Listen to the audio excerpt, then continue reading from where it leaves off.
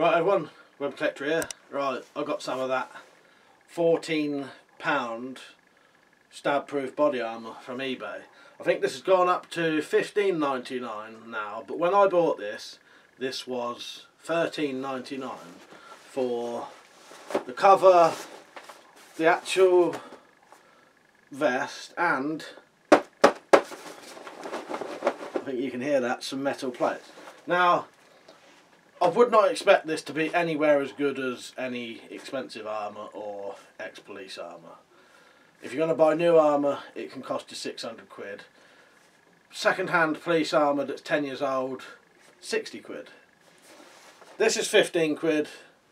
Let's see what we get in it. Right, so you get the bag, obviously. And what I will do with this, I'll do some full tests of this eventually. I'll do one test today, just a quick test to see. And eventually I will do a proper test, the exact same test the government does, to the standard they do, which is 24 joules of impact, to see whether this can withstand the minimum of a knife resistant 1 vest. So there's the actual vest there, and it looks alright for 14 quid. You know, it's not amazing, but yeah, it's alright. And you can hear there are metal plates in there. I don't know if it's just one bit or little bits. It sounds like one bit to me, but we'll see how resistant that is and how bendy it is and all that as well. So what I'll do, I'll get this open, get it on, and we'll have a quick look at it. Right, so this is the vest on, and as you can see, it does go reasonably round the body. It feels like the plates come up to about here, and it has got a pocket in the front for an upgrade. As I say, you know, I know what real body armour's like, so I don't expect much from this. I've got at least 4 different vests, well, five different vests and panels. 2 bulletproof, a stab resistant panel, and a stab and bullet resistant vest. So I do know the sort of quality. Doesn't cover your sides, which a more expensive vest would. But again, what do you expect for 15 quid? I think the main thing people want to know with this though is, will it actually stop a knife? So what I will do, I'll take the panel out and I'll quickly test it.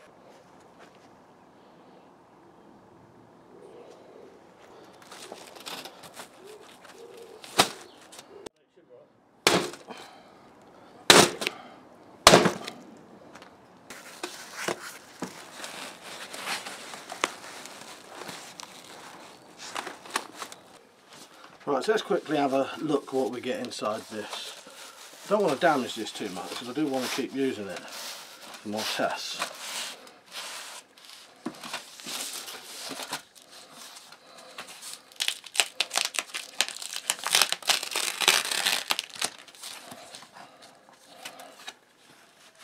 So there you go. And that's the only damage it made. Bit there and bit there. You can see the knife skated off it there. So this is alright stuff. It will do the job. It will stop a blade. I can do, as I said, the proper government tests where you can actually, where I can actually do it to 24 joules, which certainly did stop a blade. And for sort of 15 quid, that's good really, I think. You know, it's not amazing. You might want to upgrade this and you don't get the side coverage and sort of high up coverage, but it's better than nothing, I suppose. If this was all you could get, it will actually protect you. So there will be further tests coming soon. I can test this against crossbows.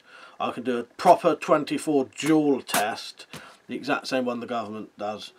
But this is just the initial tests, and there you go. 14 quid, and it does have the metal plates in. Right then, there you go. 14 quid body armour. Can you rely on it? Well, initial tests say, well, sort of yes. You know, it did stop that knife. That knife did not go through 2 hits. You know, as I say, for 15 quid, I think for 15 quid it's alright. For 15 quid. It doesn't cover your sides, but not all body armour does. It's not massively flexible, but again, not all body armour is. But that did stop a knife.